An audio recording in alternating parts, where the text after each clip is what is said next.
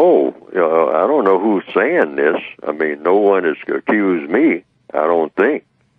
I'm not aware of it, of being to blame for what's going on. I do know what I have written in my book. And the book says this: anything that happens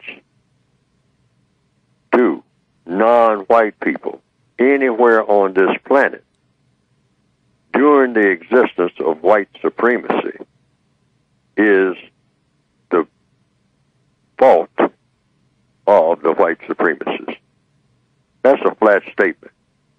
Anything that happens to any person of color anywhere on the planet, not just in Chicago, that should not happen, the white supremacists are the usual suspects, automatically, hands down.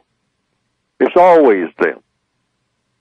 If you want to assess the blame, the codified response, like I have in the book, is this: many people, it's a four parts to it, and it's in the textbook for victims of white supremacy.